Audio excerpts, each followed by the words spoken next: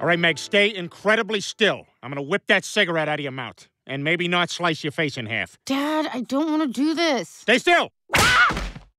Okay, that's pretty cool, too. Hey, Dad, that's a cool whip. Ah, I thought you couldn't understand me! You'll never live it down unless you whip it. No one gets away until they whip it. I say whip it. Okay. Whip it good. I'm doing my very best. Thanks. That was way too much heat on my neck.